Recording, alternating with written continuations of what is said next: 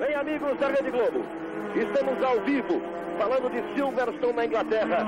Estamos na segunda das 20 voltas do Grande Prêmio de Fórmula 3, que pode decidir a temporada de 1983. Nós tivemos um problema quanto ao acerto de horário para o início da prova.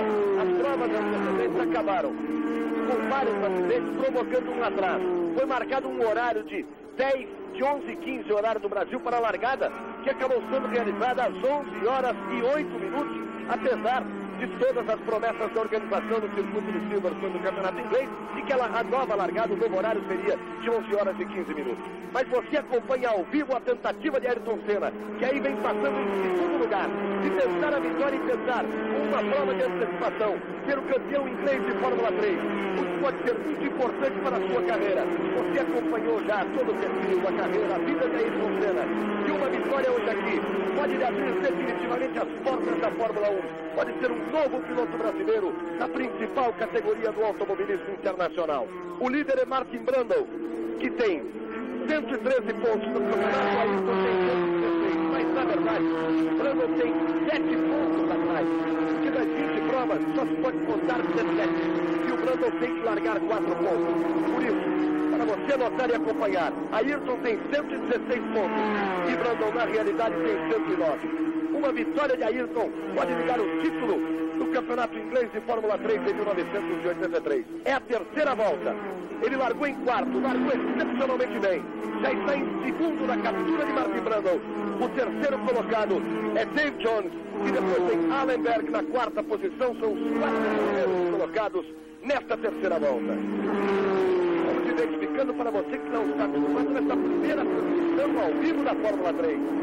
Acompanhando o final de temporada de um brilhante piloto brasileiro, Ayrton Senna. Tem tudo para chegar à Fórmula 1 e sair muitíssimo bem na Fórmula 1. 3 voltas foram completadas pelo líder Martin Brundle, aí vai passando Brundle.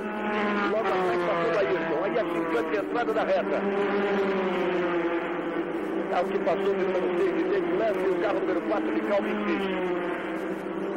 Aí a passagem dos 20 concorrentes. Depois de 3 voltas, Brundle, Senna, John, Leslie, Fish e Raikkonen. Os 6 primeiros. E aí Ayrton tenta uma maior aproximação em relação a Martin Brundle.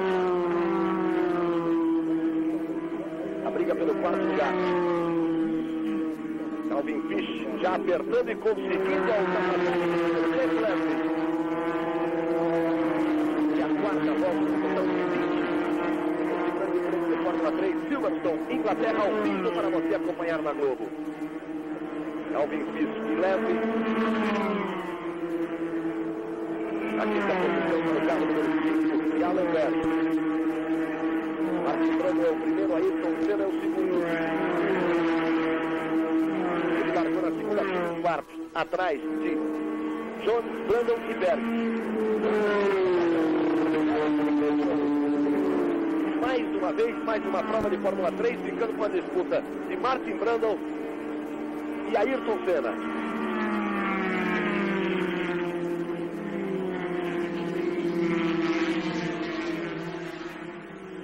Quarta volta completada por Brundle.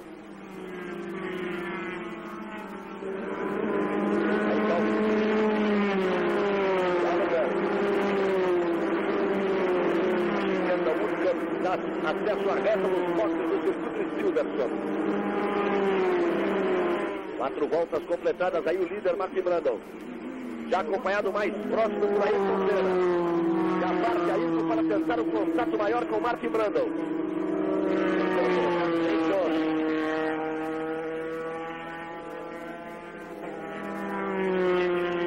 Aí vão eles na parte de alta, na parte de alta do circuito. Brundle. Reta das arquibancadas ao final, curva das arquibancadas ao final da grande reta.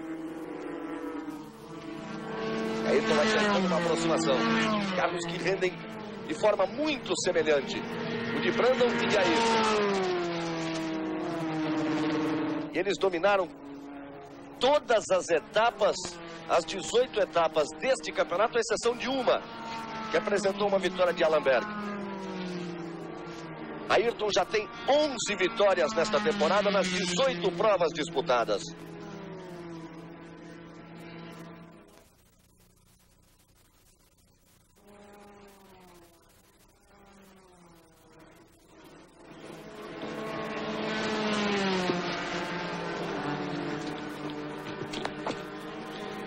Fala, Vitor.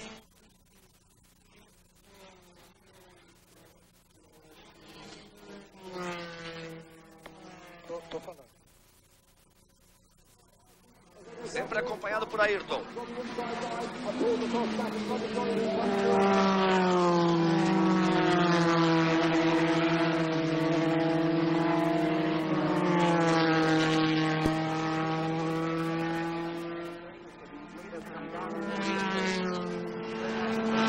Aí a imagem de Ayrton Senna, o segundo colocado.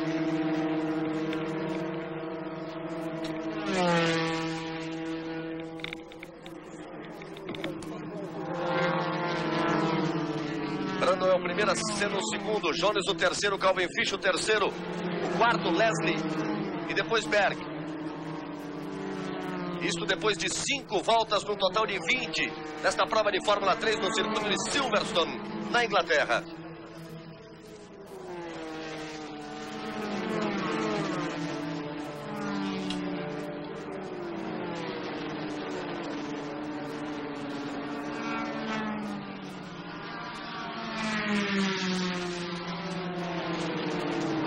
Cinco voltas completadas. Estamos na 6ª volta.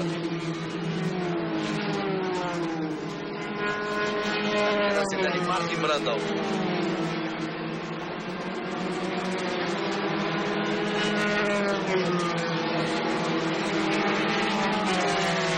Briga de Dave Jones e Allenberg. 3 carros na frente. Exatamente 3 carros na frente está Ayrton Senna. Estamos na 6ª volta, no total de 20 voltas desta prova de Fórmula 3. Ayrton Senna é o segundo colocado. Esporte e ação, Rede Globo de televisão.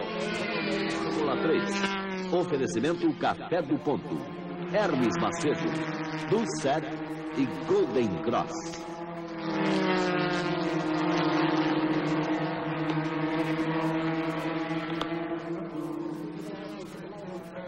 Aí vem vindo o Allenberg.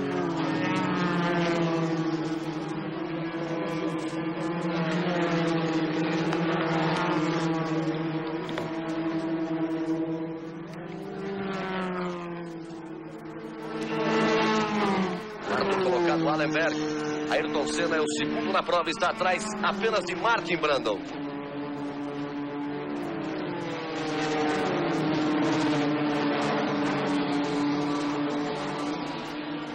Sete voltas para Brundle e para Ayrton. Ele já tem uma ótima vantagem em relação a Dave Jones, que é o terceiro colocado. O quarto colocado é Calvin Fish. E a briga pelo quinto lugar é esta que você vê aí. O Allenberg em quinto. E Dave Leslie na 6ª posição. A briga valia a 5ª posição depois de 7 voltas desta prova de Fórmula 3, que pode até definir o campeonato inglês de 1983. Reginaldo Leme, para já tudo tranquilizado por aqui, analisa este início de prova, a performance de Ayrton e suas possibilidades nesta prova em Silverstone, Inglaterra. Bom dia, amigo da Globo. Nós estamos diante de uma corrida que tem sido o habitual na Fórmula 3 esse ano. Todo o campeonato dominado pelo brasileiro Ayrton Senna e pelo inglês Martin Brundle. O que você vê hoje é o Brundle na frente, mas é também o normal, porque ele conseguiu um treino muito. Ayrton pegou a pista toda molhada, o Brundle e o David Jones deram ainda uma volta um pouco antes de chover, no sábado, se classificaram melhor, evidentemente largaram melhor. Agora a largada do Ayrton foi muito boa, ele ganhou 2 posições do início da reta até a primeira curva, está em segundo e está mantendo essa posição. O Ayrton disse antes da corrida que realmente ele ia correr com a cabeça. Ele precisava, na verdade, não tanto da vitória, mas chegar na frente do Brundle. Estando como está, ele atrás do Brundle, ele ia esperar até perto do final da corrida, que tem 20 voltas, para estudar se dá ou não dá para tentar uma ultrapassagem. O que ele não quer é se arriscar, bater o carro e não fazer ponto nenhum, porque na verdade ele tem 7 pontos, como já explicou o Galvão, 7 pontos a mais, na realidade, em relação ao Brundle, e é tranquila a corrida dele, mesmo que ele chegue em segundo, ficando para a decisão na última prova, a prova de Silverstone no final desse mês, e necessitando de um quarto lugar apenas, o que seria realmente muito confortável a posição dele na última corrida do ano. 8 voltas foram completadas, estamos na 9ª volta. A primeira posição ainda de Martin Brundle, em segundo Ayrton Senna. O terceiro lugar de Dave Jones. Na 4ª posição, Calvin Fish. Em 5º lugar, Allenberg. E na 6ª posição, o carro de número 6, David Leslie. Esses são os primeiros 6 colocados na Fórmula 3, que marca pontos exatamente como a Fórmula 1, a qual você está mais acostumado. 9 pontos para o primeiro, 6 para o segundo, 4 para o terceiro. E aí, 4ª, 5ª e 6ª posições com 3, 2 e 1. E marca também 1 ponto para a volta mais rápida. Vamos marcar a diferença. Você vai vendo a briga pela 4ª posição e nós vamos marcando a diferença de Brundle para Ayrton Senna. É de 1 segundo, ponto 38 a diferença de Brundle para Senna. Para que nós possamos sentir se o Ayrton está realmente pressionando, tentando uma aproximação para, conforme explicou o Reginaldo, tentar a ultrapassagem nas voltas finais. Aí Allenberg e atrás dele Lenda, 5º e 6º colocados respectivamente. Vale lembrar, o Galvão, que nesse circuito de Silverstone, o Fórmula 3 é um carro muito rápido, que atinge 200 km por hora de velocidade média.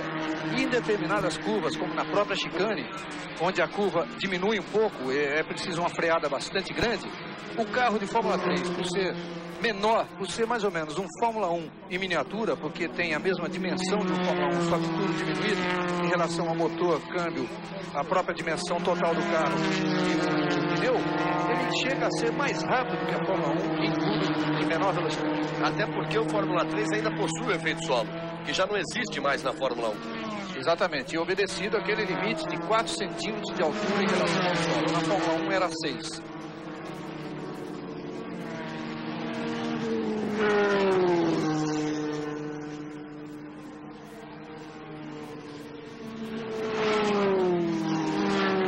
Aí passando os dois, Brundle e Senna.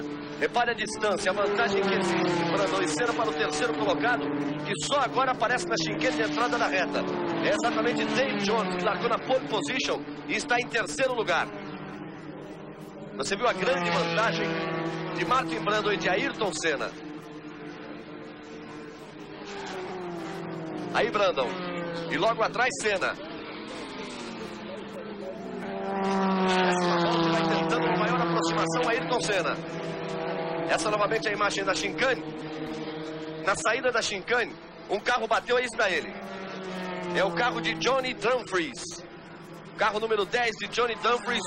Ele tocou na saída da chicane, apenas tocou as telas de proteção e vai voltando à pista, mas depois de ter perdido 4 posições. Aí o líder da prova, o segundo colocado no campeonato, Brundle. E logo atrás, tentando se aproximar, vem Ayrton Senna. Aí o primeiro piloto a desistir da prova, entrando no box, que é exatamente o David Hunt. É irmão do ex-campeão mundial James Hunt. Ele tem apenas 2 pontos no campeonato inglês de Fórmula 3. E o comentário por aqui é que ele é Hunt apenas no nome, né? Porque não tem nada do talento do irmão, o ex-campeão mundial James Hunt. 10 voltas completadas, Brundle em primeiro, Senna em segundo, Jones em terceiro, Fish em quarto, Allenberg em quinto e Dave Leslie em sexto. Em relação a isso que você acaba de dizer, Galvão, é bom lembrar também, na verdade, que o Hunt nas fórmulas menores, Fórmula 3 e Fórmula 2, ele não era grande coisa e batia demais. Tanto é que ele era apelidado de Hunt de Shunt. 11 voltas completadas, 12ª volta para Martin Brundle e para Ayrton Senna.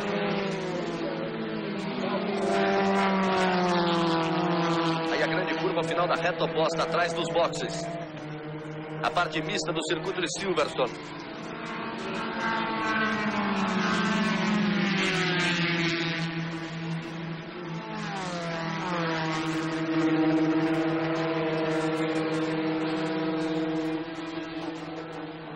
Aí vem vindo Brundle, sempre acompanhado por Ayrton Senna.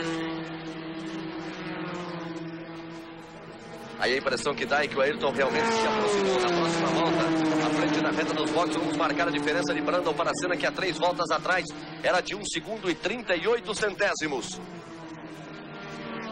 Pode estar na sua arrancada final Ayrton Senna, tentando a aproximação definitiva para que tenha uma possibilidade de ultrapassagem.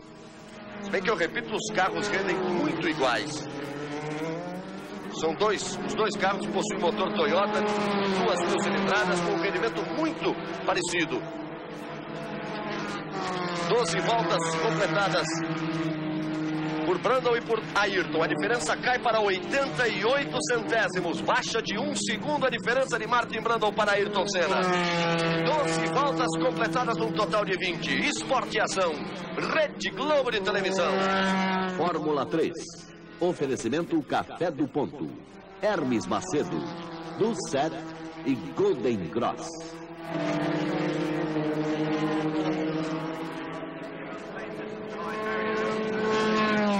Aí vão eles e Ayrton vai se aproximando. Brandon já começa a procurar no retrovisor. Esta é a 13ª volta. Terríveis encrencas para Colt Sievert. Duro na queda. Hoje às 2h30 da tarde na Globo.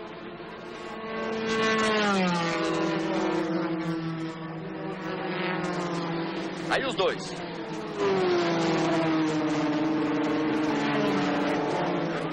Eles vão começar a ter tráfego pela frente. Que pode ser até uma boa para Ayrton Senna, que você vê aí.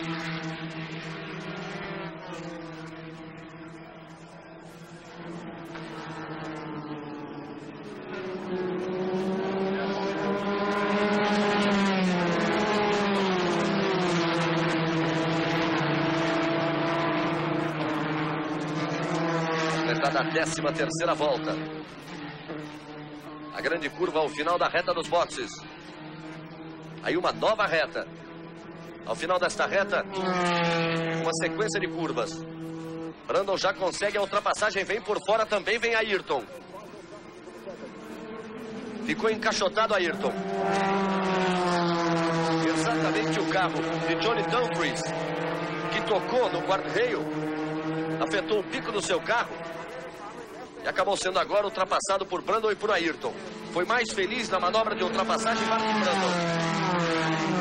14ª volta.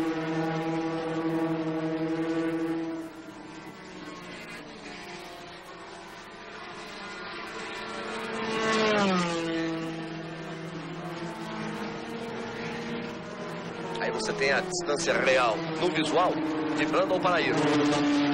Vamos marcar a passagem no complemento da 14ª volta.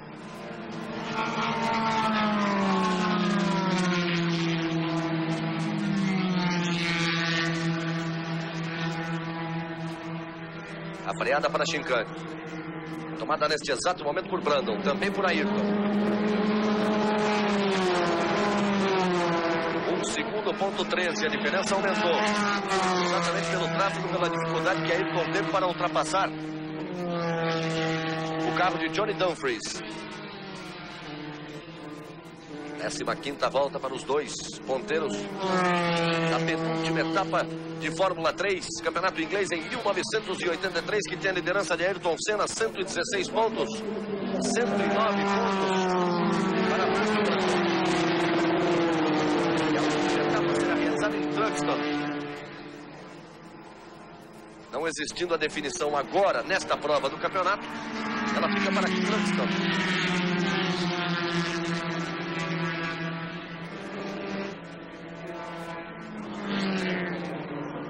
Brandon é o primeiro, Ayrton é o segundo, ainda em terceiro David Jones, na 4ª posição Calvin Fish, em 5º Allenberg e em 6º lugar Dave Landry.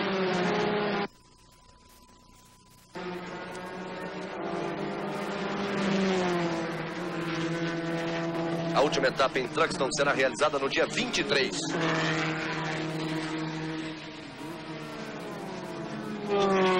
Se Ayrton Senna ganhar o campeonato de Fórmula 3, que é o que provavelmente acontecerá, se não hoje, já no próximo dia 23 em Truxton, ele será então o 5º brasileiro a vencer esse campeonato, que já foi vencido por Emerson Fittipaldi, José Carlos Patti e nos últimos 5 anos, por Nelson Piquet e Chico Serra. Ou seja, nos últimos 5 anos, nós teríamos 3 brasileiros vencendo a Fórmula 3. E a Fórmula 3 é um campeonato que interessa muito ao inglês, onde é a sede do automobilismo mundial, praticamente, porque é a sede da maioria das equipes de Fórmula 1. E o inglês se dedica muito a ganhar a Fórmula 3, principalmente agora que a Fórmula 2 já não é mais uma passagem obrigatória do piloto que sai da Fórmula 3 para chegar à Fórmula 1. E o inglês se dedica muito a isso. Aí a rodada de Dave Jones. Por isso a torcida inglesa aqui em favor de Martin Brundle é bastante grande. Vale lembrar também que em função desse interesse, dessa grande dedicação à Fórmula 3, houve em 76 um caso que ninguém esquece, que foi do inglês Rupert Keegan, que precisava, ele estava 2 pontos à frente de Bruno Giacomelli, enquanto você vê aí o replay da rodada de David Jones, atrapalhando um outro adversário, Eric Lang. E nessa corrida, em 76, era a última corrida do ano, a última corrida do campeonato, o inglês Rupert Keegan, que depois chegou à Fórmula 1, tinha 2 pontos a mais que o italiano Bruno Giacomelli. Quem ganhasse a corrida seria campeão. E na largada, já na primeira volta, de propósito, o Rupert Keegan largou para bater em Giacomelli e os dois saíram fora da corrida. Ele foi campeão, como era a Inglaterra, houve protestos e tudo mais, mas não levou a nada. Aliás, era também um receio do Ayrton hoje, como o Brundle tem uma corrida a eliminar, um resultado a ser eliminado, o receio de Ayrton era que o Brundle usasse uma artimanha parecida nessa corrida de hoje, para que os dois saíssem fora, porque isso ele só daria vantagem a ele, Brundle. 17 voltas completadas.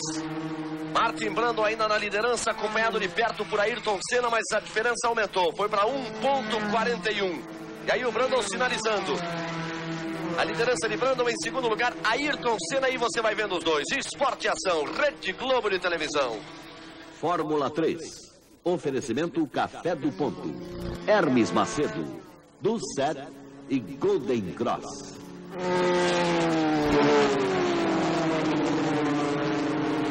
Aí mais uma ultrapassagem, agora quem levou a vantagem foi Ayrton.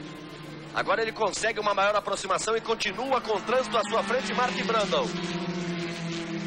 E hoje você vai conhecer a ciclosporin, a substância que acaba com o maior problema dos transplantes, a rejeição.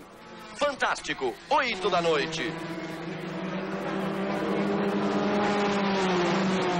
Volta a ser de menos de 1 segundo a diferença de Martin Brundle para Ayrton Senna. Voltas finais. E Ayrton vai tentando definitivamente se aproximar de Brundle. Aí você vai acompanhando os dois. De 1,41 caiu para 64 centésimos. Ou seja, de quase 1,5 segundos cai para quase meio segundo. Aí vem Ayrton. Já vem colado em Martin Brundle. Já não tem o mesmo carro do inglês. Ayrton tem, portanto, a possibilidade de ultrapassagem. Tem a chance de conquista do título nesta prova. Aí ele se aproximando de Brundle. No retrovisor Martin Brundle. Vai que vai chegando Ayrton.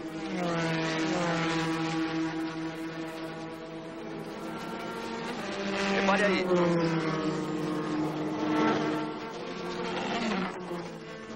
Mais uma vez ele está no tráfego à frente do carro de Tony Trevor. O carro que está exatamente à frente do de Martin Brundle. Tenta forçar a ultrapassagem Brundle. Vai acompanhando de perto Ayrton. Eles estão na volta de número 18 num total de 20. Brundle consegue a ultrapassagem, o mesmo acontecendo com Ayrton. Eles estão na chicane de entrada da reta. Já não há praticamente diferença. Ela abaixa de meio segundo a diferença de Brundle para Ayrton. Vamos para as voltas finais, depois de 18 voltas, 2 voltas finais. Brundle em primeiro, Senna em segundo. David Jones é o terceiro, Calvin Fish é o quarto. Allenberg é o quinto, o sexto colocado é Dave Levy. São sempre os 6 em todas as provas. Olha o Ayrton como está próximo de Martin Brundle.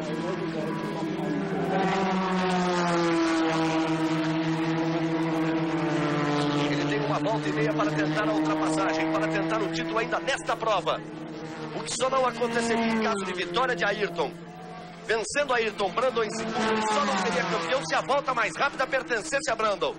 Repare como ele já muda a sua trajetória, como ele evita o vácuo do carro de Ayrton, como ele fecha a porta para evitar a ultrapassagem.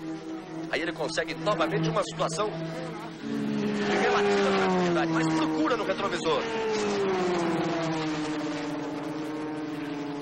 Aí vem os dois.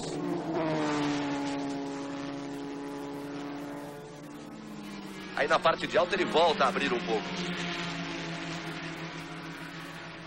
A freada das curvas, na pequena parte sinuosa de Silverstone, o Ayrton consegue uma maior aproximação. Aí vem eles na chicane. Entrando forte, tanto o Brundle como o Ayrton. É bem forte. 52 segundos a diferença. 52 décimos de segundo, centésimos. Foi melhor a trajetória na curva de final da reta dos boxes de Ayrton. Ele mais uma vez se aproxima. Mas agora fica muito difícil. O diretor de prova já está com a bandeira quadriculada na mão, aguardando a presença dos dois. Ayrton definitivamente vai à luta em cima de Brundle. Quase. Mas aí sai mais forte da curva Brundle. Como Ayrton alterou sua trajetória, o Brundle saiu mais forte da curva. Exatamente no ponto onde tem melhor rendimento o carro de Ayrton. Aí já fica muito difícil. Vamos para a volta final. Mais um segundo lugar de Ayrton com o Brundle em primeiro. Diminui apenas em 3 pontos a diferença. E Ayrton terá 4 pontos de vantagem na última etapa em Truxton, dia 23 de 10. Dia 23 de deste mês. É um enorme passo de Ayrton para a concretização do seu sonho, a conquista do título inglês de Fórmula 3. Pode ser um grande auxílio para a sua passagem definitiva para a Fórmula 1 em 1984. Aí vem os dois. Vai tomando a chicane à frente Martin Brundle, acompanhado sempre de perto por Ayrton. Bandeirada de chegada, passa Martin Brundle, vitória de Brundle em segundo lugar, Ayrton Senna. Final da corrida, em primeiro Martin Brundle, em segundo Ayrton Senna, na terceira posição Dave Jones, em quarto lugar. Ainda aguardando a passagem de Calvin Fish, por enquanto o quinto colocado Ellenberg e o sexto colocado Dave Leslie. O importante Brundle marcando 9 pontos, Ayrton Senna marcando 6 pontos e ele tendo uma boa vantagem ainda sobre Martin Brundle. Voltamos já, Esporte e Ação, Rede Globo de televisão. Rede Globo, voltamos ao vivo, imagens de Silverstone. Os carros ainda estão se encaminhando para o parque fechado, onde eles devem estar ao final da corrida. Aí você tem a imagem do final, a vitória de Martin Brundle sobre Ayrton Senna. A melhor volta da prova foi de Martin Brundle. Com isso, ele soma 10 pontos. Ele soma 9 pontos pela vitória e soma mais 1 ponto pela volta mais rápida. Como tinha 113 pontos, ele passa a ter 123 pontos. No total dos pontos conseguidos por Brundle, Ayrton com 116 e 6 no segundo lugar vai para 122. Na contagem de soma de pontos, Brundle tem 123, Ayrton 122. Só que Brundle tem que jogar fora um terceiro lugar. Portanto, ele tem que jogar fora 4 pontos. E esta é a posição real do campeonato a uma etapa do seu final. A liderança agora mais apertada de Ayrton Senna, 122 pontos contra... Ayrton tem 122 pontos contra 119 pontos de Martin Brundle. Portanto, tem 3 pontos de vantagem. Vamos rever agora a largada. Pelo problema de horário, nós não tivemos a oportunidade de lhes mostrar ao vivo a largada. O momento principal, o momento da largada do Grande Prêmio de Silverstone de Fórmula 3, a penúltima etapa do campeonato. Quando Ayrton Senna estava na 4ª posição, na segunda fila, a pole position era de Dave Jones. Aí você tem a largada. Repare como o Martin Brundle força para tomar a ponta e como o Ayrton também força. Ele larga na segunda fila, na 4ª posição, imediatamente consegue a ultrapassagem para a terceira e logo a seguir vai para a segunda posição. E aí nós passaríamos a ter pelas 20 voltas a liderança de Martin Brundle, o segundo lugar de Ayrton Senna, a terceira posição de David Jones. Portanto, confirmando para você, Martin Brundle marcou 10 pontos por ter feito a volta mais rápida. Ayrton Senna marcou 6 pontos. A vantagem de 7 pontos caiu para 3. Isto quer dizer, na próxima etapa, a última, Truxton, dia 23 de outubro, Ayrton Senna entra para decidir o título inglês da Fórmula 3 com 3 pontos de vantagem em relação a Martin Brundle. E aí você vai vendo os dois. Eles que tomaram a ponta desde o início vão chegando agora para as comemorações no pódio aqui em Silverstone. Última etapa, dia 23 de outubro. E esta corrida ainda não há nenhuma confirmação por parte da BBC que será possível uma transmissão para a definição do campeonato inglês. Mas Ayrton não chegou, a não ser as provas em que bateu, não chegou em nenhuma corrida abaixo do segundo lugar. Aí você vai vendo Ayrton e mais atrás Martin Brundle, o grande vencedor. E entre os dois está a decisão deste campeonato inglês em Truxton. A próxima etapa no dia 23 de outubro. Confirmando hoje em primeiro Martin Brundle, em segundo Ayrton Senna, em terceiro David Jones. Aí Ayrton ainda